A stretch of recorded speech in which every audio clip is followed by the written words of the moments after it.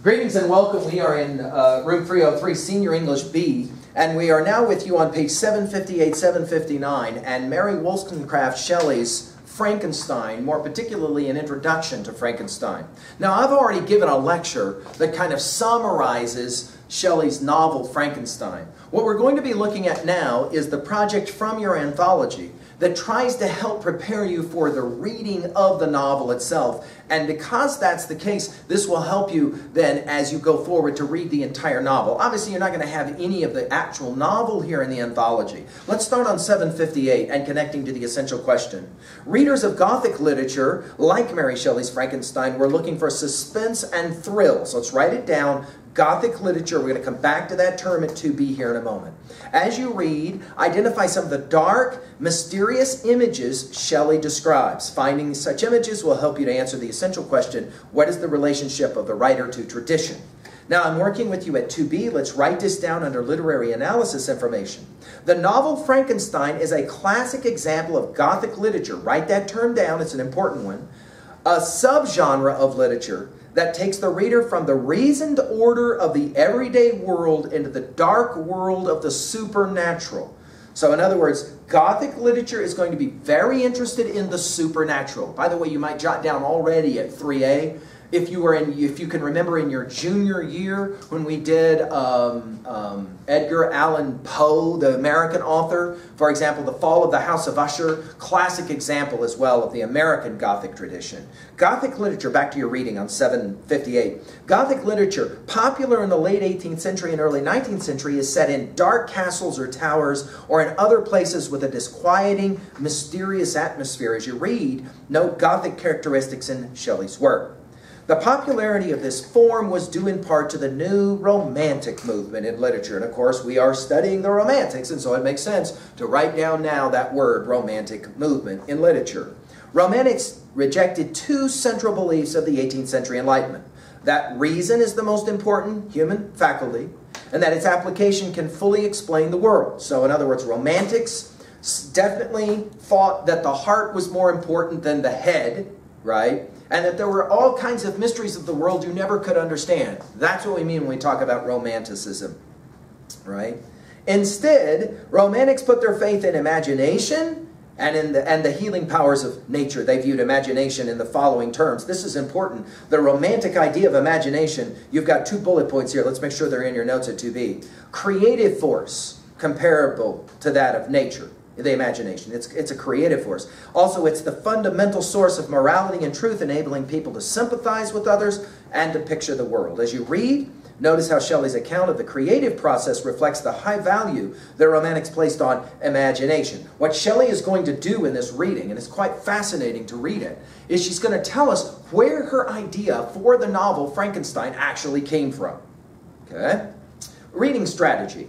Preparing to read complex texts. Involved readers naturally try to make predictions or reasoned guesses about what will happen next in a literary work. As you read, use text features such as titles, background notes, side notes, clues in the text, and your background knowledge to make and confirm predictions. Employ a chart like the one to the right. Good idea. Read the good idea at level 1 as you're reading. Notice the 6 vocabulary words at the bottom of 758. I hope they're in your notes as well. You'll definitely see them on the exam, and obviously they'll help us with our reading.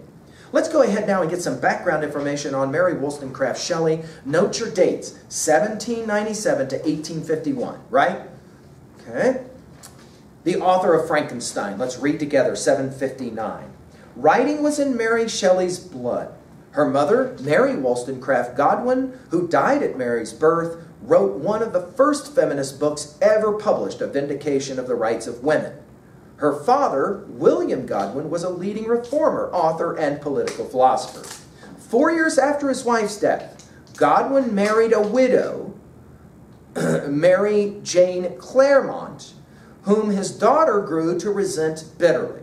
It was agreed that to ease the situation in the tense household, the girl, now 14, would go live in Dunby, Scotland, at the home of William Baxter, her father's friend. After 2 years in Scotland, she returned. Upon her return, Mary Shelley, then still named Godwin, met her future husband, Percy Bysshe Shelley. So let's write this down. Mary Shelley is going to marry, no pun intended, Percy Bysshe Shelley, the great romantic poet. He was a radical young poet who had become William Godwin's admirer.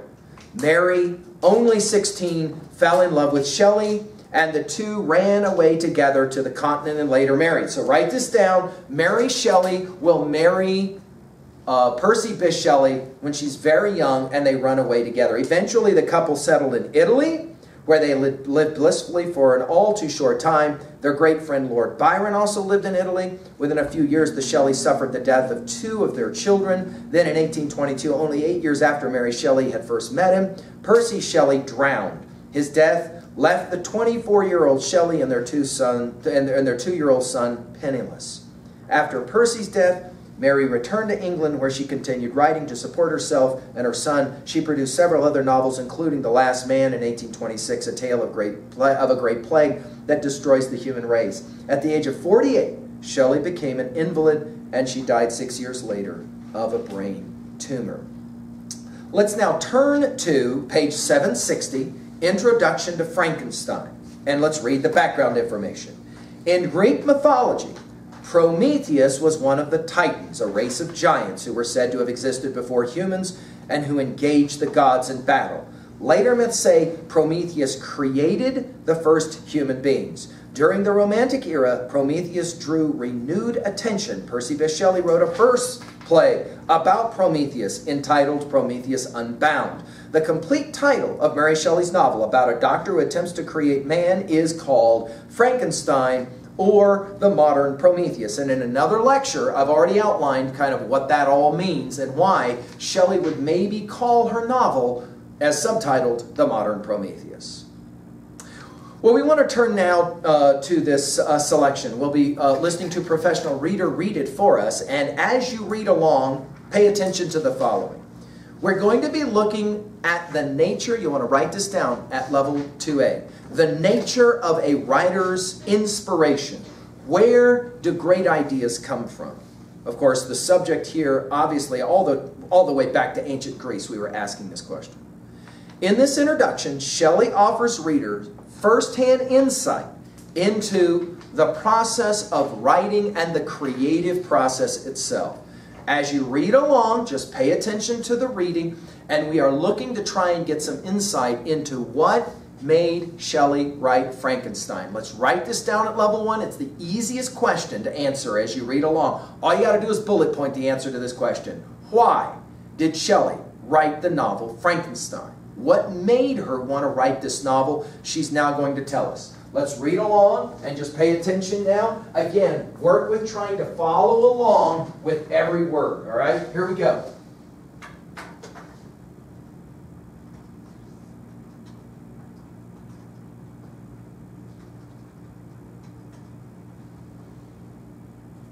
Introduction to Frankenstein by Mary Wollstonecraft Shelley.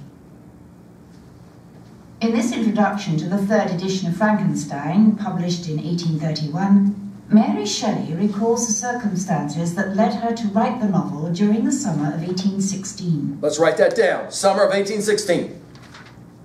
The publishers of the standard novels, in selecting Frankenstein for one of their series, expressed a wish that I should furnish them with some account of the origin of the story.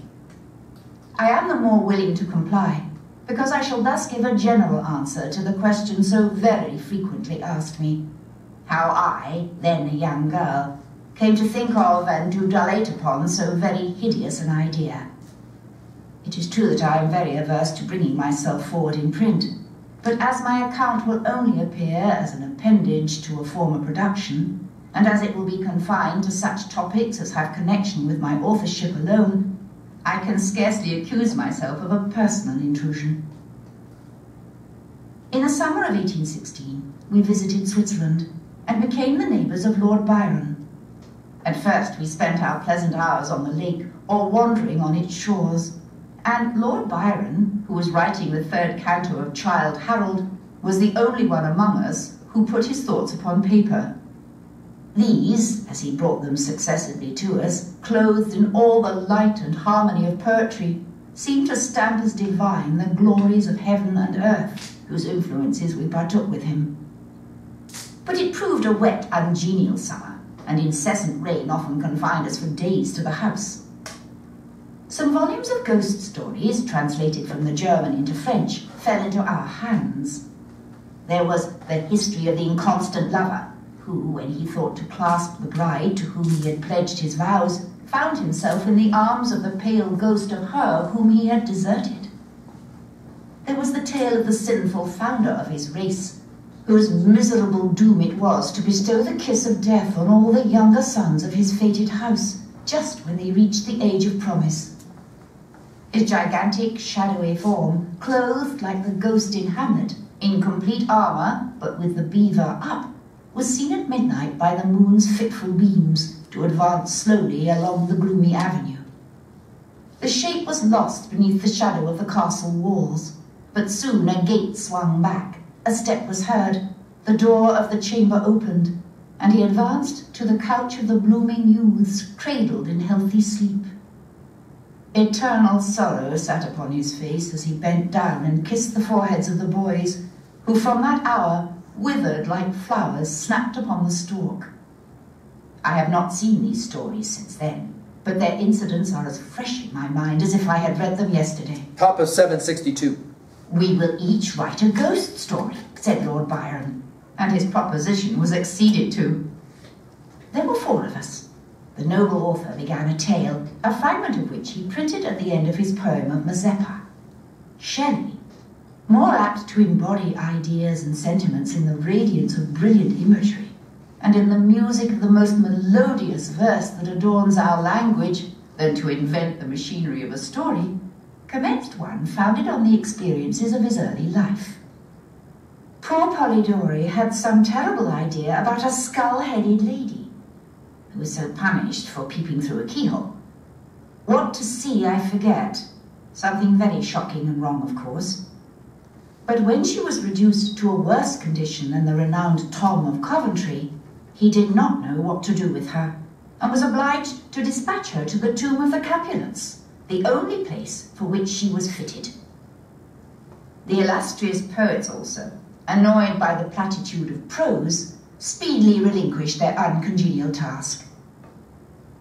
I busied myself to think of a story to rival those which had excited us to this task, one which would speak to the mysterious fears of our nature and awaken thrilling horror, one to make the reader dread to look round, to curdle the blood and quicken the beatings of the heart. If I did not accomplish these things, my ghost story would be unworthy of its name. I thought and pondered vainly. I felt that blank incapability of invention which is the greatest misery of authorship when dull nothing replies to our anxious invocations. Have you thought of a story? I was asked each morning. And each morning I was forced to reply with a mortifying negative. Many and long were the conversations between Lord Byron and Shelley, to which I was a devout but nearly silent listener.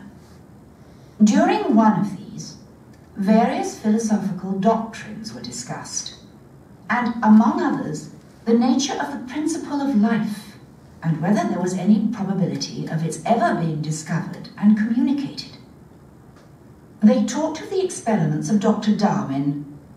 I speak not of what the doctor really did, or said that he did, but, as more to my purpose, of what was then spoken of as having been done by him, who preserved a piece of vermicelli in a glass case, till by some extraordinary means it began to move with voluntary motion. Not thus, after all, would life be given. Perhaps a corpse would be reanimated. Galvanism had given token of such things.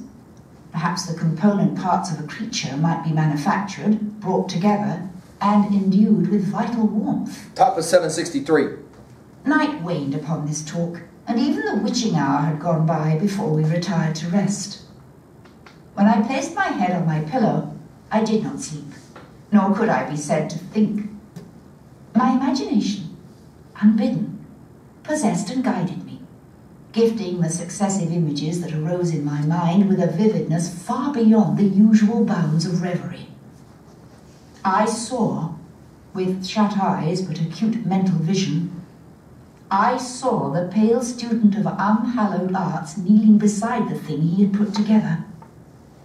I saw the hideous phantasm of a man stretched out, and then, on the working of some powerful engine, show signs of life and stir with an uneasy, half-vital motion. Frightful must it be, for supremely frightful would be the effect of any human endeavour to mock the stupendous mechanism of the creator of the world.